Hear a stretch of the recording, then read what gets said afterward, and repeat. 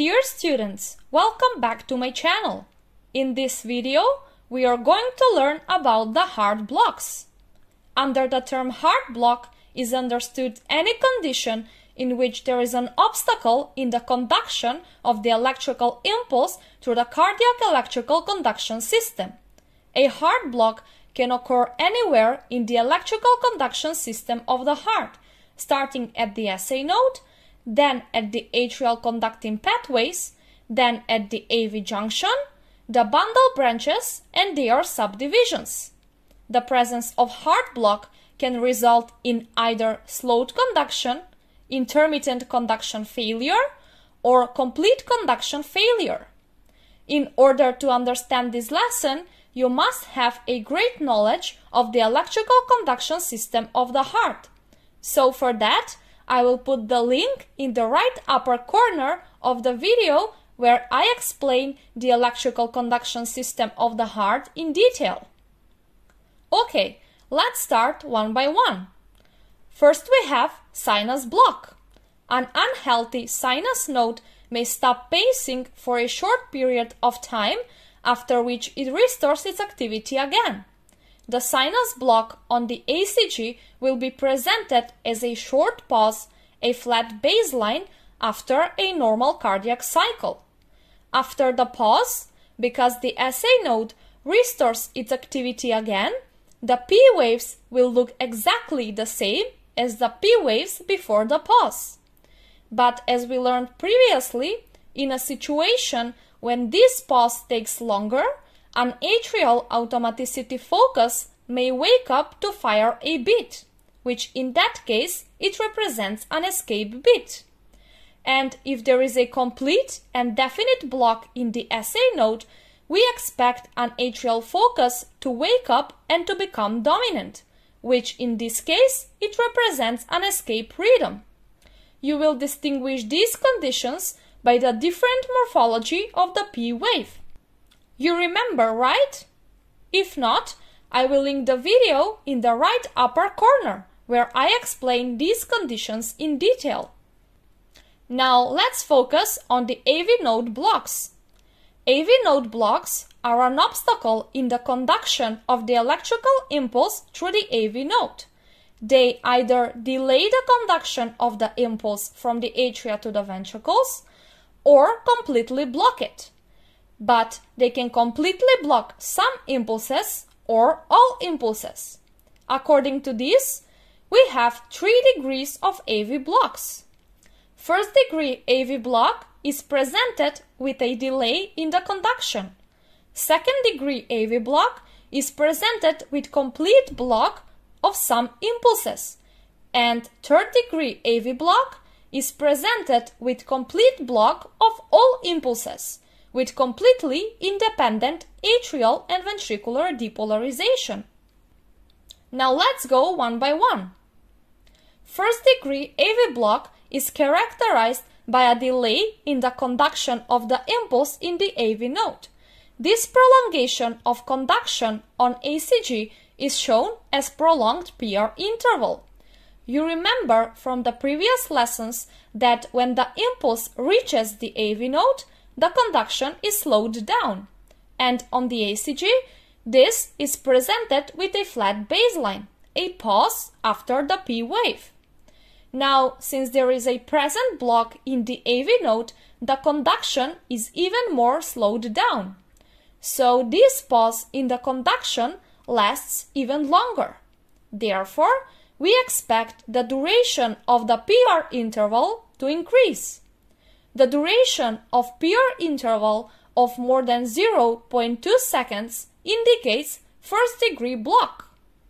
Another characteristic is that the delay in the conduction is consistent, so each PR interval will be equal. Next we have second degree AV block. With second degree AV block, some of the impulses coming from the atria are completely prevented from conduction to the ventricles. There are 2 types of second degree AV block. One with progressively increasing duration of conduction until complete block occurs, and the other with completely prevented conductions of the impulses to the ventricles before a conduction occurs. They are called Wenckebach and Mobitz. Wenckebach block occurs directly in the AV node, while Mobitz block is situated below the AV node in the His bundle. Wenckebach block is presented with progressively increased duration of conduction until complete block occurs. This is presented with gradually lengthened PR interval until complete block occurs, leaving only P wave without a following QRS complex.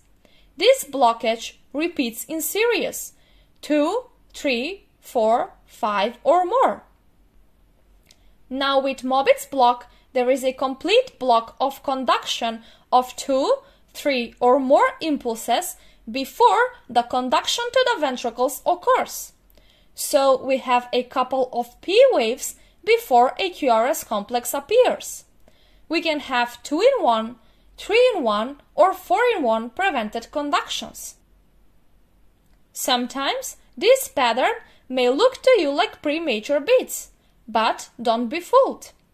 In Mobitz, the PP intervals are consistent and also they have the same morphology.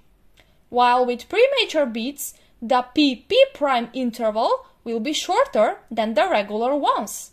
And also the P prime wave will have different morphology than the one generated at the SA node. Next, we have the third degree block. The third degree block represents a complete AV node block when not a single impulse from the atria is conducted to the ventricles. Because of that, we have completely independent atrial and ventricular depolarization. That's why the P waves are not going to be coordinated with the QRS complexes. The atria are paced by the SA node and the ventricles are paced by a junctional or a ventricular focus. So on the ACG, since the atria are paced by the SA node, we have a normal looking P wave. And if you measure the rate using PP intervals, you will detect that the rate of the P waves is in 60 to 100 beats per minute range, which is the rate of pacing of the SA node. But since the ventricles are paced by a focus located below the blockage, the ventricles will be paced at a rate slower than the atria. The junctional automaticity foci pace at a rate from 40 to 60 beats per minute, and the automaticity foci within the ventricles pace at a rate between 20 and 40 beats per minute. So if we measure the rate using the RR intervals, you will see that the rate of the R waves is also in this range. Lastly, we have bundle branch blocks. Bundle branch blocks are an obstacle in the conduction of the electrical impulse through the bundle branches. Normally, the impulse is conducted quickly to the both ventricles at the same time. This normally conducted wave of depolarization is recorded on the ACG as a normal narrow QRS complex. But when there is a blockage in one bundle branch, the depolarization of the ventricles is not happening at the same time, and one ventricle is depolarized later than the other. The depolarization of the ventricle supplied by the blocked branch is much slower, because the depolarization wave spreads through the myocytes surrounding the blocked area, rather than through the normal conducting pathways. In the other hand, the depolarization of the other ventricle supplied by the non-blocked branch occurs as usual, on time. With that, we expect the QRS complex to look unusual. Separate depolarization of the left and right ventricle on ACG is presented with two R waves next to each other, giving M-shaped QRS complexes, or two S waves next to each other, giving W-shaped QRS complexes. The first wave represents the depolarization of the ventricle that is supplied by the non-blocked branch, and the second wave represents the depolarization of the ventricle supplied by the blocked branch. Now, because the right side of the heart is recorded by the V1 and V2 chest leads, if there is right bundle branch block, we expect wide M-shaped QRS complexes in V1 and V2 and W-shaped QRS complexes in V5 and V6. And because the left side of the heart is recorded by the V5 and V6 chest leads, if there is left bundle branch block, we expect wide M-shaped QRS complexes in V5 and V6 and W-shaped QRS complexes in V1 and V2.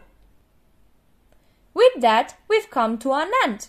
I hope that we have clarified all the issues and now everything makes sense to you. If yes, please make sure to subscribe to support me. Thank you for your time, and I hope to see you again.